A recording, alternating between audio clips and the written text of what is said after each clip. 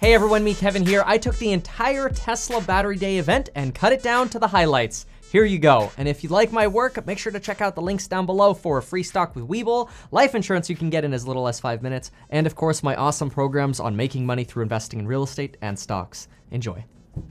We got the Tesla drive-in movie theater, basically. It's good to see everyone. It's a little hard to read the room, and we'll see the Shanghai factory continue to scale quite a bit from where it is right now. I think we really could expect that to be, over time, a factory that produces over 1 million vehicles a year. You know, I think the value of Tesla is going to be like total, just on the vehicle side, total vehicles produced times the value of autonomy. That's a way to think about the future value of Tesla. And I think we'll do really pretty well in 2020. Probably somewhere between 30 to 40% growth, despite a lot of very difficult circumstances. And you can see it in the safety report that we publish every quarter. It's just getting better and better. The U.S. average for collisions is at roughly 2.1 per million miles. And with autopilot engaged, it's 0.3. I think we'll hopefully release a private beta of autopilot, or the full self-driving version of autopilot, in I think a month or so, and then people will really understand just the magnitude of the change. It's profound. We have a plan to halve the cost per kilowatt hour. And so when we put it all together and go to our new 80 millimeter length, 4680, we call this new cell design, we get 5 times the energy with 6 times the power and enable 16% range increase. Just form factor alone. Just the cell form factor change enables a 14% dollar per kilowatt hour reduction. Just that cell form factor change. It's close to working, but it's not, even now at the pilot plant level, it is close to working. Well, it's fair to say it does work, but with not a high yield. Yeah. So we're still ironing out the kinks, but we've made tens of thousands of cells, thousands of kilometers of electrode.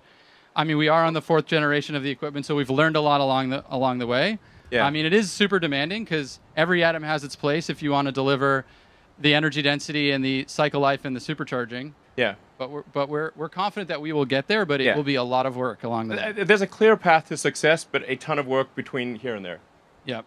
So, but this is a really profound improvement. Again, for people that know battery manufacturing, this is gigantic. The key to a high-performing assembly line is accomplishing processes while in motion, continuous motion, and thinking of the line as a highway, max velocity down the highway, no start and stop, no city driving. Exactly, no stoplights and traffic lights or anything. You want the highway. I want the highway. Yeah. And we were able to get to the point where we can implement assembly lines, one line, 20 gigawatt hours, 7 times increase in output per line. And when you're thinking about scalability and pure effort, having one line be 7x the capability is just effort multiplying. Yeah. You would be astounded at how bad most factories are. They're like maybe 2 or 3%, including our factory in Fremont. So I think it is possible to get to at least 10 times that volumetric efficiency. So more like 30% ish, maybe more. And be 10x better, which means the factory can be 10 times smaller. And then the other thing is, how fast are things going through the factory? It's like speed and density. The faster you go, like if a factory that's moving at say twice the speed of another factory is equivalent to 2 factories, basically. And the company that will be successful is the company that with one factory can accomplish what other companies take 2 or 3 or 4 factories to do. So this is what we're trying to do here, is say, okay, how do we, with one factory, achieve what maybe 5 or even 10 factories would normally be required to achieve? What this translates to, based on what we know today, is about a 75% reduction in the investment per kilowatt hour or gigawatt hour. It's just basically 4 times better than the current state of the art, to the best of our knowledge. And I think there's probably room to improve even beyond that. Definitely. Definitely, yeah. We're expecting to make on the order of 3,000 gigawatt hours or 3 terawatt hours per year. I think we can I think we've got a good chance of achieving this actually before 2030. But I'm highly confident that we could do it by 2030. When you look at the size of that factory on the previous page, it really shows how enabling all of these advancements are in achieving a 3 terawatt-hour goal by 2030. It's also an additional 18% reduction in dollar per kilowatt-hour at the battery pack level. But wait, there's more. But wait, there's more. It's a small world journey of I am a nickel atom. What happens to me? And it's crazy. Like you're going around the world 3 times. There's like the moral equivalent of like digging the ditch, filling the ditch, and digging the ditch again. It's total madness, basically. And so we've looked at the entire value chain and said, how can we make this as simple as possible? And that's what we're proposing here with our process. As you can see, a whole lot less is going on here. We get rid of the intermediate, metal, water, final product cathode, recirculate the water, no wastewater at all. And when you summarize all of that, it's to 66% reduction in CapEx investment, a 76% reduction in process cost, and 0 wastewater. Much more scalable solution. Yeah. We actually got rights to a lithium clay deposit in Nevada. Over 10,000 acres. Over 10,000 acres. And then the nature of the mining is actually, I think, also very environmentally sensitive in that we sort of take a chunk of dirt out of the ground, or remove the lithium, and then put the chunk of dirt back where it was. So it will look pretty much the same as before, and it will not look like terrible, and yeah, it'll be nice. Nice. Yeah. So simply mix clay with salt, put it in water, salt comes out with the lithium, done. I yeah, mean, it's pretty crazy. Yeah.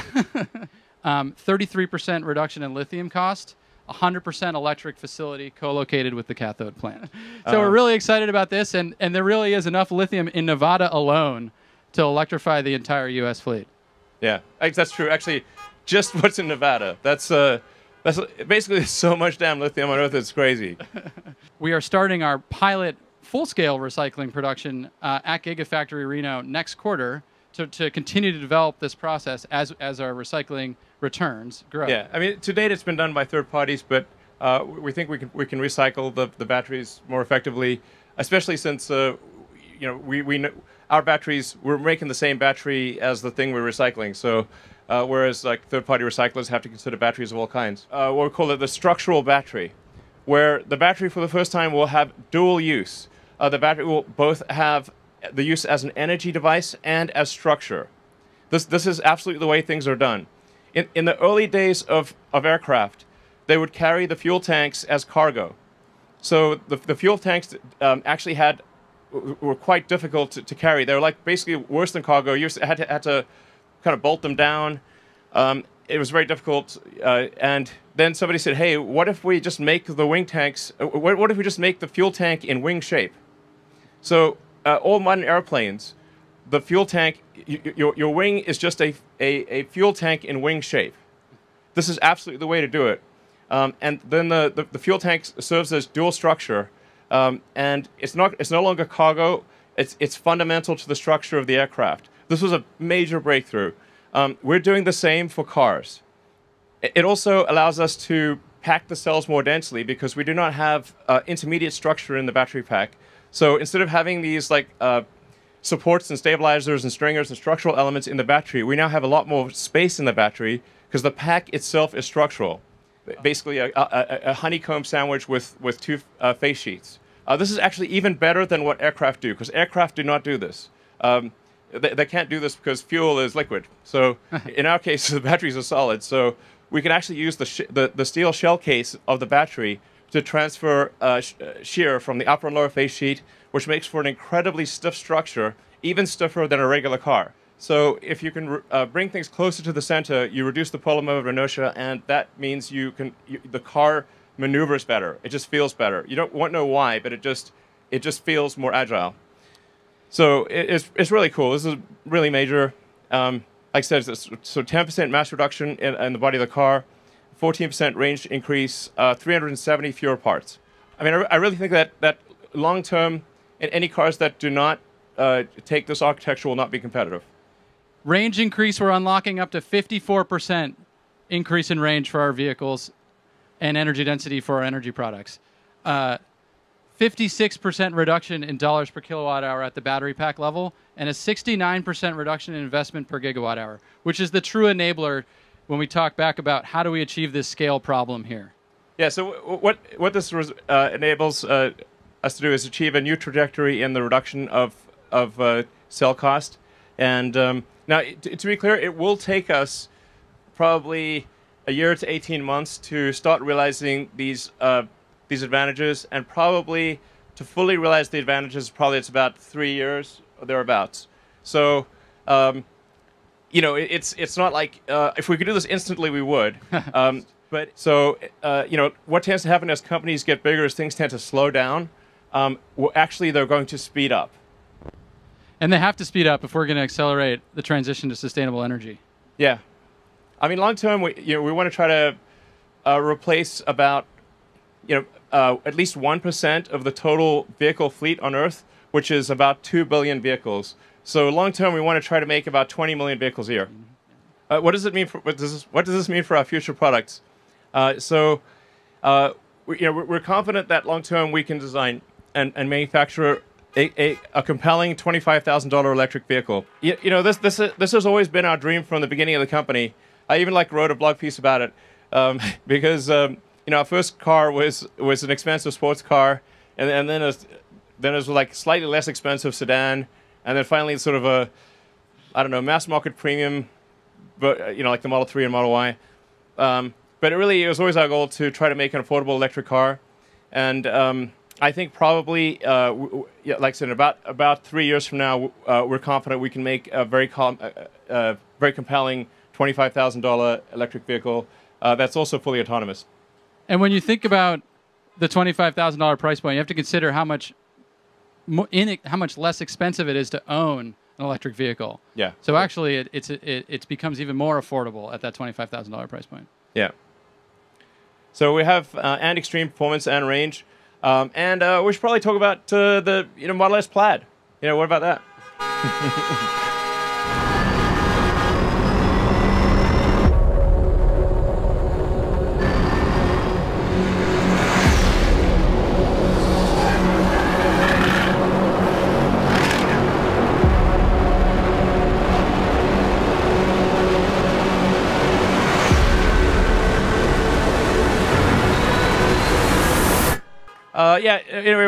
We took the latest Plaid out to Laguna Seca on Sunday. It got a minute 30, and we think probably there's another 3 seconds or more to take off that time. So we're confident the Model S Plaid will achieve the best track time of any production vehicle ever, of any kind, two-door or otherwise. And you can order it now, and it's available basically end of next year. Is it going to be possible to get climate control to the back of the Cybertruck? Because that would be the ultimate camping machine if we can get all-night climate control. We'll try to do that. Yeah, I agree. That'd be really cool. How does the ICE industry look like for in the future? Well, I don't think there will be an ICE industry long term. Well, it's hard to say what the volume exactly would be for the Cybertruck. The orders are gigantic, so and we have well over 500,000 orders. I think maybe 600,000. That's a lot, basically. We stopped counting.